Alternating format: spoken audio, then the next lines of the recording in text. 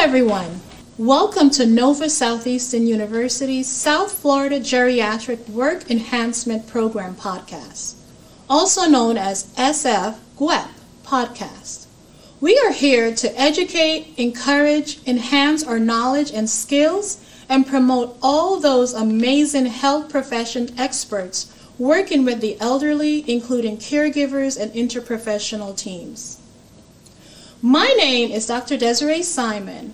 I am an advanced practice registered nurse and assistant professor at the K.C. Patel College of Osteopathic Medicine at NSU, as well as a clinical trainer. In today's podcast episode, we are taking an in-depth look at common foot myths, separating facts from fiction with our subject matter expert, Dr. Mark Jaffe. Dr. Jaffe earned his doctorate in podiatric medicine and surgery from the Illinois College of Podiatric Medicine and Surgery in Chicago, Illinois. He continued his postgraduate studies with a surgical residency at Doctors General Hospital in Plantation, Florida. To understand the complexities of the care delivery system, he subsequently earned a master's degree in Health Service Administration from FIU, Florida International University. His passion for sharing his knowledge began early in his career when he taught clinical skills to interns, residents, and nurses. He has practiced podiatric medicine in Broward County, Florida for over 30 years, specializing in diabetic foot care and preventative medicine. He remains a life member of the American Podiatric Medical Association, better known as APRN. He is currently an associate professor in the Department of Biological Sciences at NSU, Holmos College of Arts and Science. He's very passionate about experimental learning and mentoring the next generation of healthcare workers. So let's go right into it. Hello, Dr. Jaffe. It's a pleasure to welcome you to our SF-GWEP podcast, and I wanted to thank you for your time and expertise. Thank you for having me. You're welcome. Can we start by telling us why this topic is so important to you? Yes, but first I kind of want to mention Doctors General Hospital. I'm not sure if many of you are familiar with it. It was the only hospital in Florida that allowed DO students, which is of course the main program here at NSU in the graduate program, even though there's of course now programs in just about any healthcare discipline you can think of. But at that time, osteopathic physicians could often not get into a typical hospital. And so that was my first experience with DOs as a podiatric resident. And I was so impressed that I guess it led me here eventually to when I retired from practice to teach here. Sadly, that hospital no longer is in existence. It's now, I believe, some kind of school. So it's still being used properly for education. And that's probably a sign of progress because DO students nowadays are so equal to MDs, they have no trouble getting just about any program they want. Awesome. So go ahead and tell us about why this topic is so very important to you. To me, I believe, we're going to be talking about foot myths and the importance of foot care. And just like any other potential condition of the body, there is a lot of misinformation out there, unfortunately. And that information is spread through the internet, social media, even on televised programs. So it's really incumbent upon healthcare workers to try to kind of clear the air, so to speak, and make sure that we are providing patients the most up-to-date and accurate information that is possible so they can make good, informed decisions. So, for example, in my own experience, diabetic patients will often try to do what we term bathroom surgery, which basically means they use improper cutting instruments.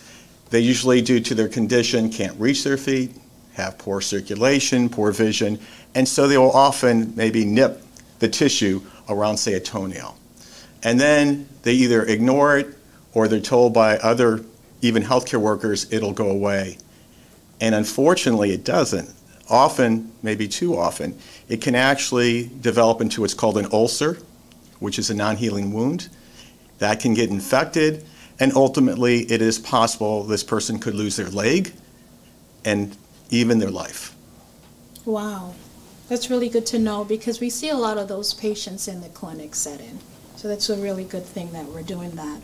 For the podcast audience, can you share what health professionals should know about this topic? Absolutely. So as a podiatrist, we are part of the healthcare team, along with every other discipline in healthcare you can think of.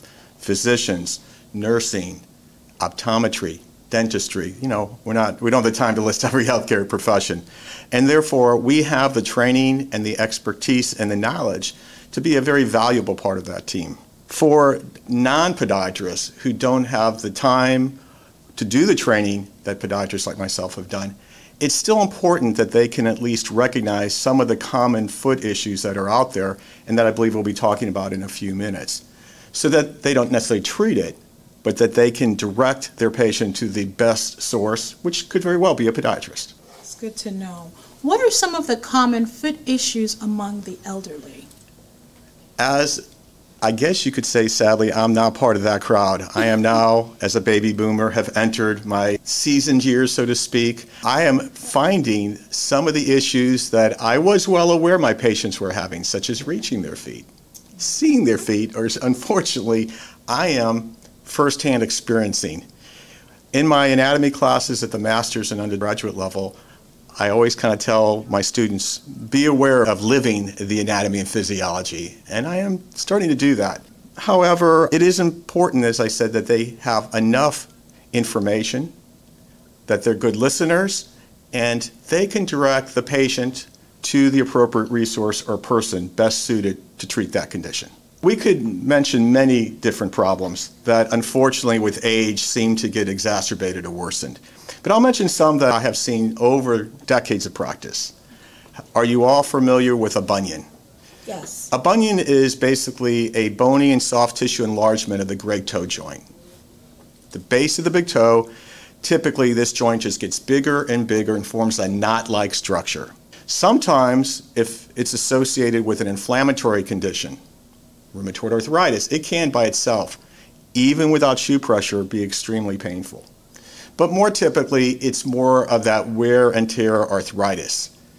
It typically takes a period of time to develop and usually is mostly symptomatic in some type of closed shoe that's a little taut over it. And so the shoe pressure is what really makes it uncomfortable. It is more commonly seen in females, and you could probably guess why. Why?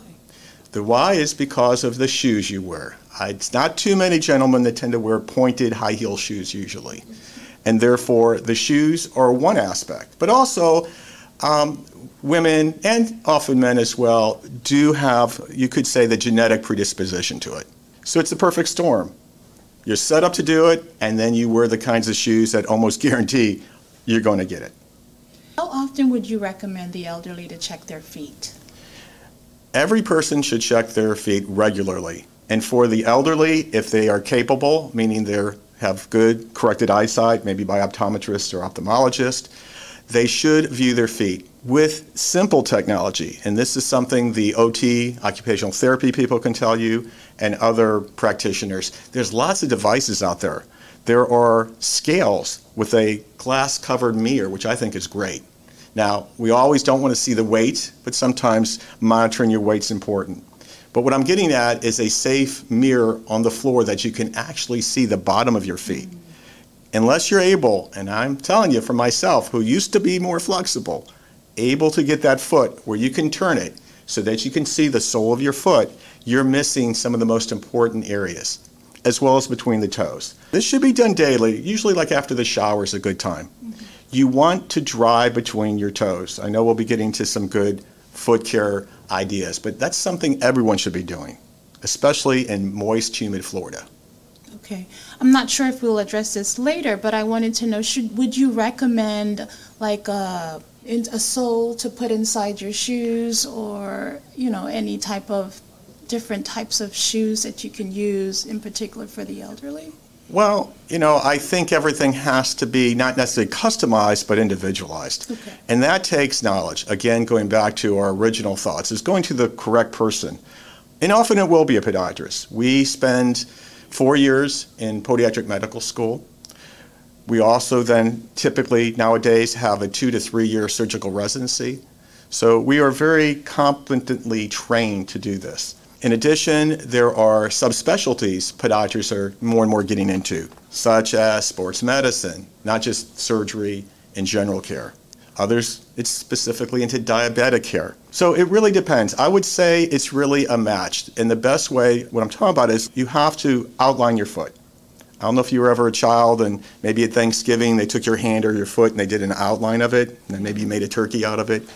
But you really should do that for your foot. And if you don't want to use, say, paper and ink, what you can actually do is if you have, which we do in Florida, wet sand, or just for pool, if you dip your foot in the tub or the pool and then go in some dry pavement or the tile, whatever's next to your bathtub, you will see the impression.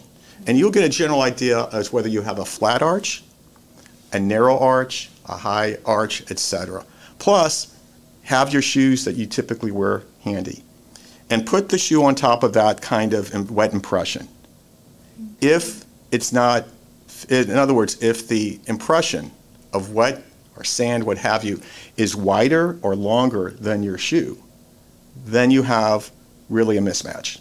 You're trying to crowd a wide, long foot into a short, narrow shoe, and nothing good is going to come of that. As we're still talking about the elderly, I notice a lot of our patients, when they come into the clinic, they go to the nail spa and they get their nails done and they get it cut. Do you recommend that for them? Again, if the facility is following hygienic measures, why not? You know, as long as they don't have an underlying condition where they should be cautious, such as diabetes, poor circulation, maybe they're on some kind of medication that would affect their bleeding times, or God forbid, cancer. So excluding that population, I think that a reasonably healthy older person should be able to tolerate that. But, again, I underscore proper hygiene. You are putting your trust specifically into what these people are providing you. So if they have, say, a whirlpool bath, which is great, you know, it's very relaxing, the jets are great. However, if it's not cleaned and sterilized between people, then it's kind of just like anything. You're sharing whatever germs was on the previous patient or participant, you're now exposed to. And so what we're really finding, and I didn't personally take part in this study, but we did find there's a high risk of what's called fungal nails because the instrumentation in these salons are not often sterilized properly. And so some of the fungal spores from the previous person, as they're cutting your nails, unfortunately, it's just like planting a seed, will grow in you. And so you are basically being contaminated with other people's infectious material. Wow. Wow, that's great to know. Thank you so much for that. The next question, as we segue back into the next question, what are some of the more common questions asked by your patients? Why do I have foot numbness? And what about, why do I have cold feet? Actually, the numbness, how much sensation they either have or don't have in the cold feet can actually be very kind of similar and often have to be differentiated from each other. So for example, as I mentioned, I specialize in diabetic foot care. And diabetics often, unfortunately, do have some significant foot problems. They may have what's called peripheral neuropathy, which basically means that they do not have the normal day-to-day sensation a person without diabetes wouldn't have. Now, it may run the gamut from they feel pins and needles, or sometimes they'll tell me like cactus burrs, like it's just constantly sharp pins all the way from their toes, say, up into their mid-calf.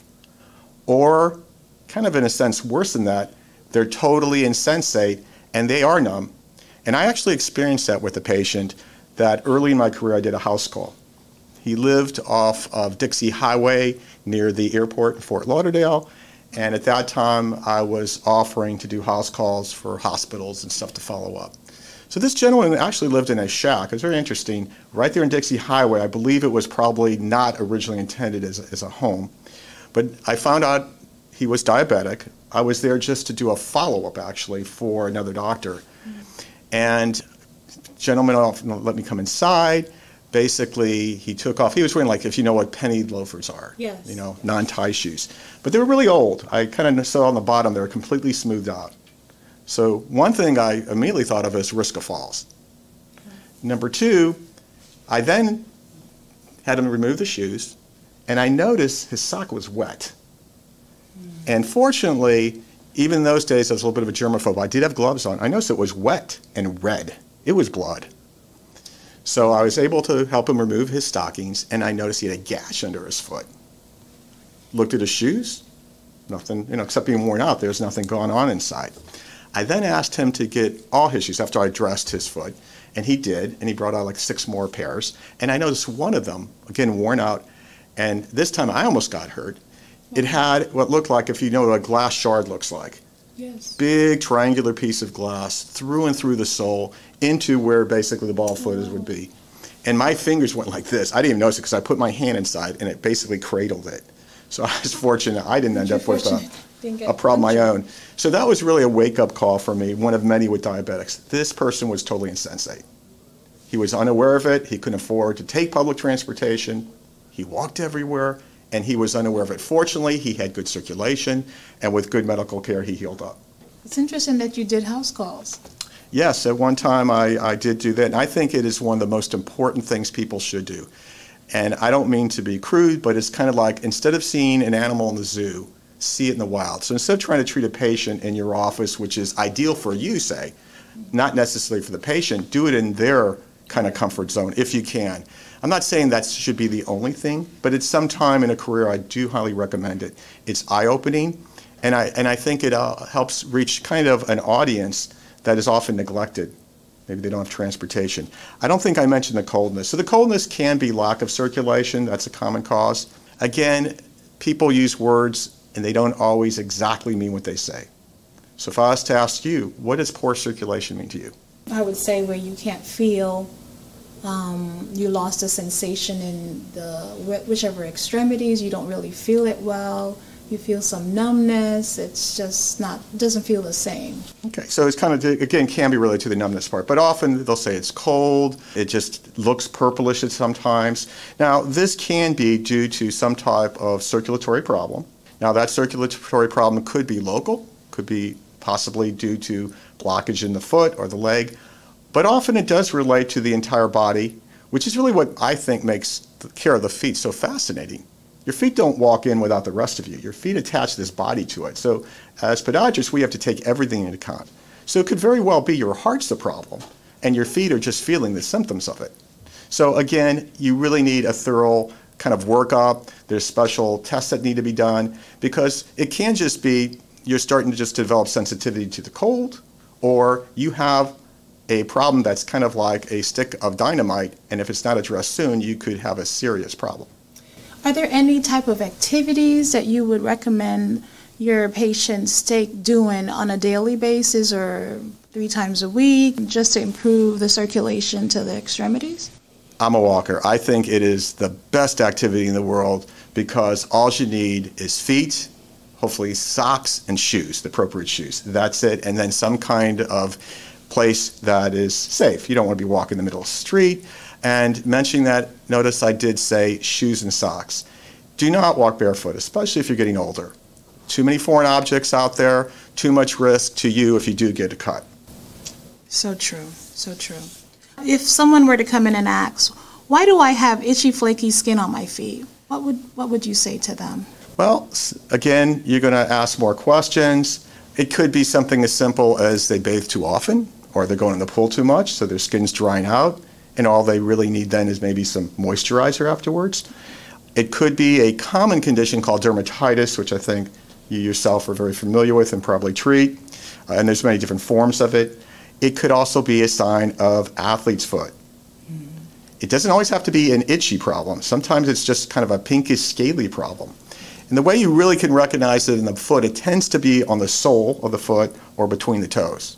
So I guess that's why they highly recommend to check between your toes after you shower or bath. Yeah, dry them, and then don't cream them, and definitely don't ointment them, because they'll keep it too macerated, meaning your skin gets so wet it kind of causes the skin to chafe a little bit. But sometimes just a very mild lotion, and I mention a lotion because it's water-based, and just enough, like a drop on the tip of a finger, and make sure that it blends in and disappears. You should not see anything creamy, and your skin should just be slightly moistened from its normal state. So if they were to ask you, they go to Walgreens or CVS, which one would they pick up, like a Jergens, a Eucerin, Cellophyll? Which one would you recommend? Again, based on a further, the appropriate diagnosis, just general good care. I mean, pretty much any national brand. I'm not really comfortable with the, especially, and I apologize, dollar store brands. I'm not sure where they're made. Speaking of that, I do recommend people see where things are made. Make sure that hopefully it's made by a company and maybe even by a country that you can be a little bit more dependent on. I'm not naming names of who I wouldn't be. That's inappropriate. Just because it's cream or medicine in a bottle doesn't mean it's equivalent. Correct. If they think it's athlete's foot, and specifically they've been diagnosed with that before, then something like a Gold Bond or any kind of brand name, Lotrimin, I'm just mentioning these, I have no affiliation with them. No affiliation with those companies. But anything that they can get without a prescription, if it's mild and they can self-treat it. If it's more than that, then they will be diagnosed by either a skin doctor, a regular doctor, or a foot doctor and get the appropriate prescription drug. Oh, okay, thank you. What if they come in and they have heel pain? Heel pain is not that uncommon. It's basically, it depends on the presentation. The most common presentation is sometimes, and patients talk to each other, by the way. Very seldom they come in and just say, my heel hurts. Usually they say, I talked to so-and-so in my condo or whatever, and that basically they think they have what they had. And it's sometimes called a heel spur. Or they had their foot x-rayed for whatever reason before, and the doctor noticed that there's a little bit of extra bone, what would be called a spur. Well, that's kind of a misnomer. The pain of a heel spur is really not bony. It's actually a soft tissue structure called the plantar fascia. The plantar fascia is basically a cord. It's kind of a fibrous ligament, if you think about that, and it has a very important role in maintaining your proper arch. Now, this cord attaches from under your heel to the ball of your foot, of course, deep to the skin. And therefore, based on the mechanics, the way we walk, which is in a forward position, it pulls off the heel. And over time, that causes an inflammatory reaction. Initially, if you've ever heard of bursitis occurs. Yes. Then the fasciitis occurs. Over time, it can calcify. And that calcification on x-ray may look like a bone spur. So it doesn't really matter if the spur's there or not. Now, the good news is that they don't typically need to be surgically removed.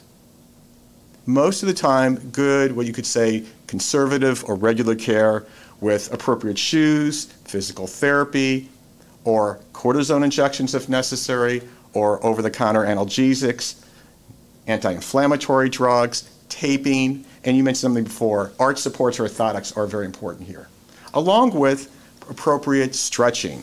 People don't think they need to stretch their feet. You do need to stretch your feet. Now, how do you go about stretching? What would be a way to do that? If the person is stable, meaning they're not at risk of falling, then you could just stand up in front of a wall about 2 feet away. Bring, if you know what a push-up is, put your hands against the wall, your feet are about a foot back, and then just kind of bend one knee at a time as you go towards the wall. Don't bang into the wall. And that will start to stretch the heel cord. Your foot, like the kid's song, is connected to the ankle, to the knee, and so on. So you can't just treat what's in the foot. You have to understand that there's other structures that have a major influence on what goes on in the foot.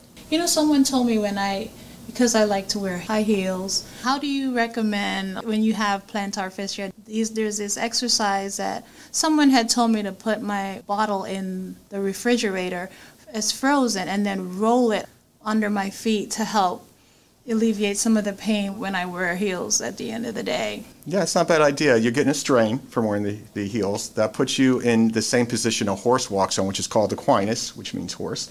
And so that typically, again, we mentioned that ladies tend to often present with more foot problems per se than men. Men have their own unique foot problems, but in terms of bunions and heel problems, often it's the ladies a little bit more commonly than the gentlemen.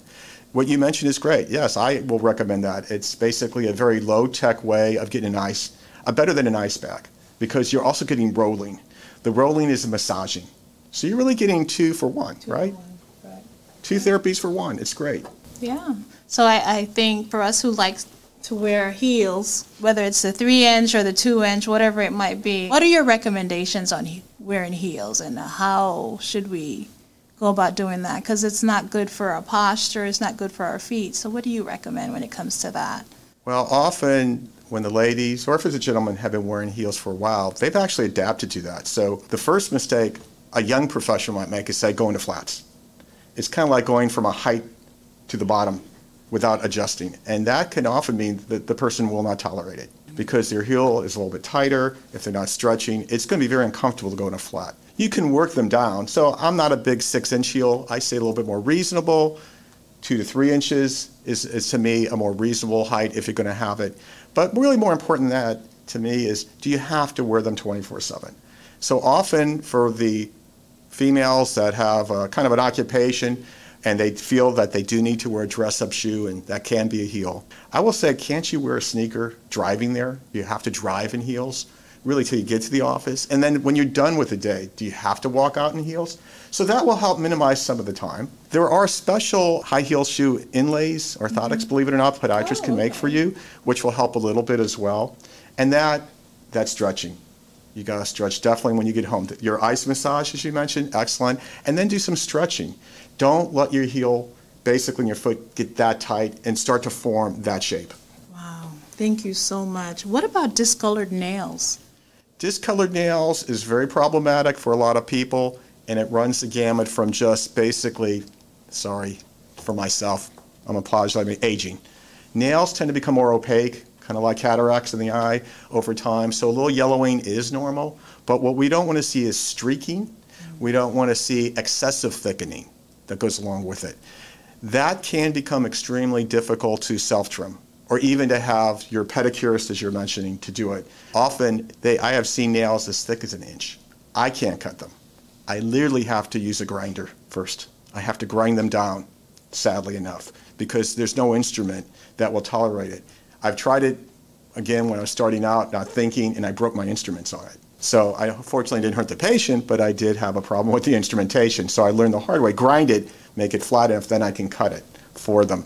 That, unfortunately, the worst would probably be fungus, what's known as onychomycosis or fungal nails. Very unsightly, very actually difficult to totally clear, regardless of what you see on TV ads or on small over-the-counter bottles in drugstores. Seldom can you get a beautiful nail from that. So be very careful with that. There is usually, it's an understanding that this is a chronic infection, and it picked for itself what you would say the best location, but for treatment the worst location. Your feet are already the furthest from your heart of any body part you have. So they get the least amount of blood flow and therefore the least amount of good nutrients and to remove the waste products. So you're already at a disadvantage when it comes to healing things. Now you put a very kind of tough organism, and you probably picked it up at the gym. Because what do we say? Did you wear sandals when you were in that shower? No, we go barefoot. And so you went barefoot, somebody was shedding, in this case, that fungus. You were unlucky enough to have it maybe with the water on the shower floor get into under your nail, or you had a crack in your nail, and now you don't notice it right away. And that's the problem. It may take a year or more to actually develop. It will usually not steamroll you. It will be a gradual change, which in some ways is worse because you won't be aware of it. You won't pay that much attention. And as we said earlier today, how many people look at their feet on a regular basis? Wow. Do you recommend then, because you know they have the pools, the communal pools, and do you recommend especially the elderly, when they go to the pools, do you recommend them wearing those shoes that you can, it's almost like a glove? Is that better versus bare feet going into the pools? While it's not 100% protective, a water shoe will definitely protect you from slipping, from scraping, and definitely almost like my mask, and possibly maybe picking up something fairly large to get into your foot. I have stopped going to my community's pool because I found Band-Aids in it, Depends, parts. It's just, to me, it's a little bit, gross, and I've gotten more and more I've always been health conscious that much more as I've gotten a little bit older. So if I were to go in it, absolutely, I would minimally have sandals with me outside the pool, and I'd wear those water shoes in it. Great information. Now, the next question goes on to say, how do you prevent most of the common foot issues? You probably have already said it, but just to reiterate. Okay, so number one is to get the correct information and start forming good habits, just like you would for your feet, just like you do maybe for your mouth, right? You hopefully brush your teeth regularly, floss, etc. So you should do the same for your foot. So you inspect it, something we teach our residents and nurses to do. You inspect the body part. The patient should be their own doctor. Look at it over carefully. We've mentioned some ways you can do that. Dry your toes properly, and then use either some light powder or light lotion just to be hygienic. When it comes to the toenails, cut them straight across. Biggest mistake, people gouge out the corners. They actually, the majority of the time, ingrown toenails are basically self-induced. People create them by improper nail care and then wearing, say, improper shoes and socks, anything that crowds the toes. Now, what about those cuticles that sometimes you get? Should you cut them off or push them back? Try not to manipulate those areas. Those cuticles are there for a reason. God wouldn't give them if they weren't there. Now, unfortunately, they become a cosmetic issue for people. They're not a health problem. Again, if you want to use a little bit of a gentle buff, which might be a little over-the-counter device, kind of sand it down, just smooth it out. Use a pushback is okay. Don't trim them out because I've seen, again, micro abrasions occurring and now germs can get in. That's another way to get that fungus. Yeah, I would have to agree. Now, what about foot odors? Foot odors occur because people don't take care of their shoes any better than they do their feet. So often, I'll ask my patients to bring all their shoes, if we have that time, to a visit, and we'll check them out. And I do the sniff test, but I don't stick my nose in it, I just kind of whiff it towards me. And in that case, what we're looking for is there any odorants? Typically, it's that combination of the patient's sweat, whatever kind of soil they have on their feet, and the insole. Sadly, I do believe that the quality of shoes, like many things, has deteriorated over the years. And the problem with that actually is that many of my seasoned patients, such as myself, come to me with shoes that when I started practicing in my 20s were older than me. Now they're not. But typically when you have a shoe that age, it probably should have not been maintained in terms of wearing it anymore. Many shoes are not actually made out of leather or cotton anymore like they used to. They're synthetic, and therefore they hold odor and they hold germs in them. So the bottom line is you should sanitize your shoes. You should stick them in the sun to dry out and deodorize overnight. You should change your shoes every other day, say, especially if you've been sweating. Change your socks at least once a day. These are some fairly simple, going back to basic care, and that way you can put off coming to someone like me. Wow. Now, do podiatrists take insurance or is it self-pay? We're, as I mentioned, physicians under the Medicare and Medicaid law, so we're treated just like any other physician would be, which means that the majority, if they qualify, will take your insurance, private or government. However, like many specialists, there is concierge podiatry starting, where, of course, you pay a fee and then you get into that provider within the same day, and they may or may not then take your insurance. That said, always check with your insurance as well as that provider if they are, quote, in network, because you don't want any surprises financially afterwards. Now, do the insurance cover their orthotics, the insoles? How many can they have for the year? Is it one shoe per year? How is that if they wanted a particular shoe in particular? Depends on the insurance. Some major medicals that are kind of like gold, kind of a plan, that platinum plan, will probably pay just about everything. But typically, Medicare in particular only allows one pair of shoes if you are a diabetic at risk. That's it. That's it. If you're not diabetic risk, they're not going to pay for it. So it's a good point. As providers, we have to treat and bill for what is called medically necessary. That doesn't mean the patient doesn't have a need to come to a podiatrist. If you're basically healthy, God bless you, and have no diabetes, circulation problems, but you just can't reach your feet, that is unfortunately not covered typically by most insurance. Now an HMO might, health maintenance organization, but not straight Medicare or straight Medicaid. They will not pay for preventative care of a non-risk person. Now, if they wanted an insole that's not covered, where can they get that?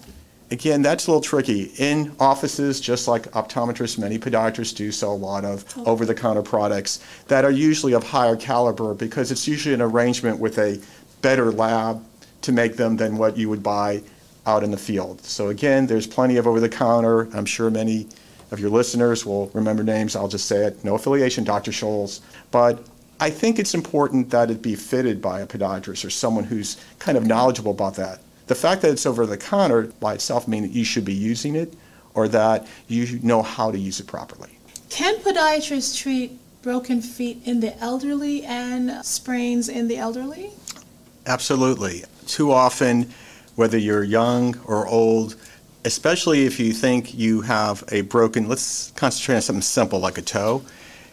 Often, maybe in the middle of the night, you get up, I've done that, and you stub your toe, and then maybe it goes back into position. And it hurts, and you're kind of limping a little bit. And again, going back to that misinformation, or what I like to call myths as well, you don't treat a broken toe, often people think, but that's actually incorrect. It can lead to kind of a chronic, painful condition. It could cause an older person to start to lose their balance. It can set up a chain of reactions that can actually be, very unpleasant for them.